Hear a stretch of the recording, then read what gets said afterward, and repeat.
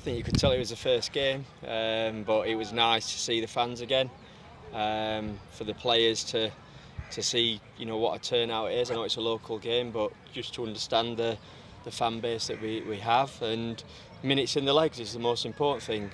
You know, it looks like we might have picked up a couple of injuries, which is disappointing. We'll assess them, maybe not quite as bad as first looked, fingers crossed. We'll assess them Monday morning and go from there. Who's struggling? Otis, I think he went down sort of just on half time. Just felt something in his calf, but whether it's anything sinister, we'll see. And Stephen, obviously, who came off to the end, just felt his ankle. And again, he's just in there. I think he's a little bit more optimistic than he first was. You know, maybe it just scared him a little bit, I'm not sure, but fingers crossed it can both not be too bad. You fielded different teams in each half? Yeah. How did you think it went then, from that perspective? As I say, it's just about minutes, Matt. It was never going to be sort of fluid, a warm day. You know, the pitch is okay, don't get me wrong, but we'll play on better surfaces. So all things considered, it was all right. You know, obviously loads and loads to work on. We've had, well, the lads that played in the final have had 4 days training. You know, that's a reality, and that's the other thing. It's been, you know, a relatively tough week. Not like the old-fashioned tough week of just running and not seeing a ball, but they've been straight into it. So we haven't really got time to waste. Can't let days go by that aren't, you know, something to work on, whether that's individually, collectively, and you know, it's the first game out of the way. For those not here today, who was missing?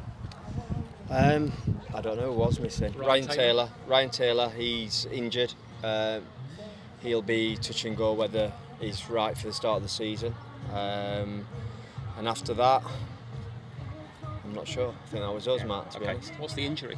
Calf. Okay. So he felt his calf in training the other day. He's had a scan, and like I said, he'll be touch and go for the start of the season. What's your reaction to that? Obviously, he'd rather him be fit. He got injured here last year. He got injured prior to here last year, so you know, it's not as bad. Again, that one definitely isn't as bad as we first feared. So you know, we'll see how we can get Ryan going in the next week or so, and see if the start of the season is a realistic aim for him. Any closer to making any further signings? No. Okay. How are you finding it?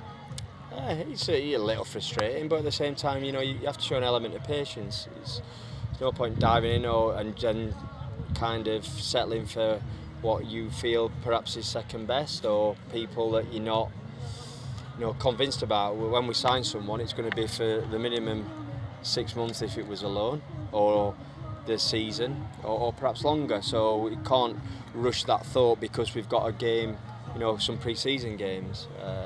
And that's where I'm at. Like I said, I think we've been through all of these scenarios enough times, albeit admittedly it is a shorter period, but like I said, the bigger picture is we're looking at the season, not just the next week or so.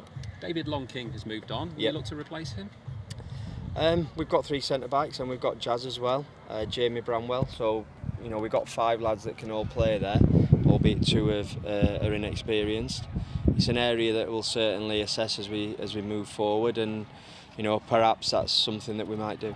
Can I ask you about one player in particular who the fans have been talking about? Ryan Bennett has moved back to Grimsby. Any chance that he could return?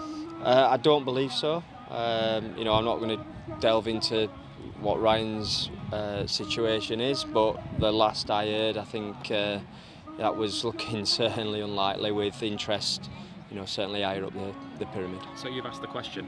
Look, I think it's an obvious one. He knows people at the football club, and if it would have something that would have suited, then of course we'd have looked at it. Now, whether again it would have been viable, you know, I don't know.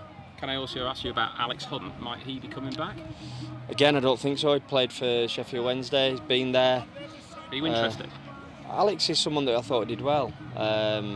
He's one of many players that are kind of on his list and we look at, but I don't see that happening. You know, he's under contract.